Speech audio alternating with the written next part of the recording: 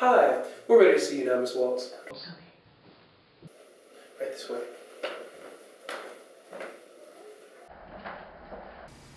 Take a seat, Miss Waltz. Now, I understand that you've written, produced, and directed several films, some of which I'm familiar with. What we don't know is about you and what you think you might bring to the table. I guess specifically, what makes you different from the others that want the position, and why should we add you to our director's team? Well, I've written and directed a number. We all know what you've done. We want to know what you're going to bring to this table. We're not looking for someone to just slap their name on their credits and say that so-and-so directed this. We want someone who's worth our time and money. Are you worth our time and money, Miss Waltz? Have you even read the script? If not, this is going to be a complete... I assure you that I'm not here to take up space on the credits or to waste anyone's time.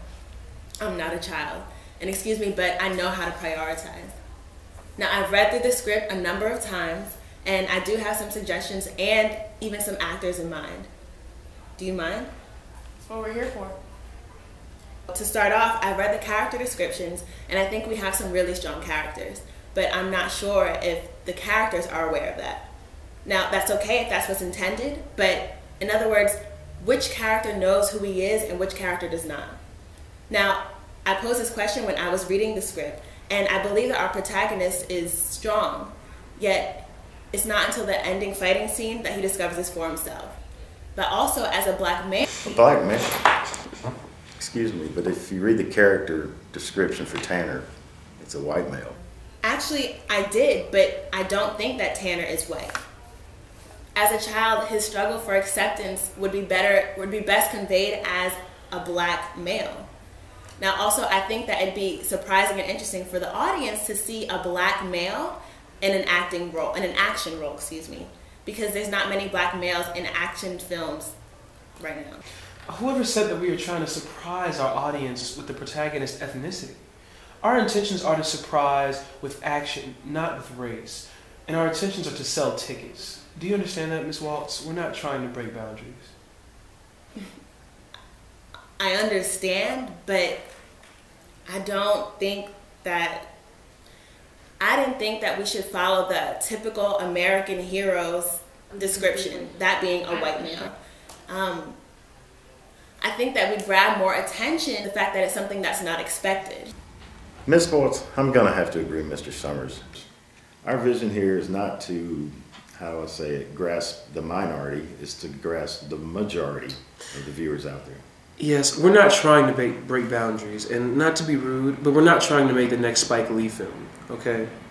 We're not trying to shove acceptance down our viewers' throats. To go off of Brett and Charles, we're trying to make the next big action movie. We need the audience to accept our character and fall in love with him. I don't think the world is ready for a black hero yet. Do you understand that, Miss Waltz? Honestly, I'm appalled that you guys all share the same idea of what it is to create a good movie. Not to be rude, but I don't think this is... Miss Waltz, I'm sorry to hear that you can't grasp our vision. Maybe this isn't the position for you, but thank you for coming in today. You don't have to say anymore. You're right.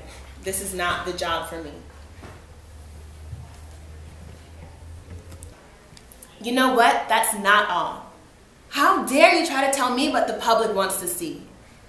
I've been doing this for years, and if you look at my resume, you'll see that I know what my audience wants to see. Like I said, I'm not a child. I'm a grown-ass woman, and I'm not stupid. You think this is the first time I've been in a meeting as the only black female present? You sit here and judge me because I'm the only black female? And that's crap because this has nothing to do with my abilities. Now, before you sit there and judge me, you might want to know that Charles is gay.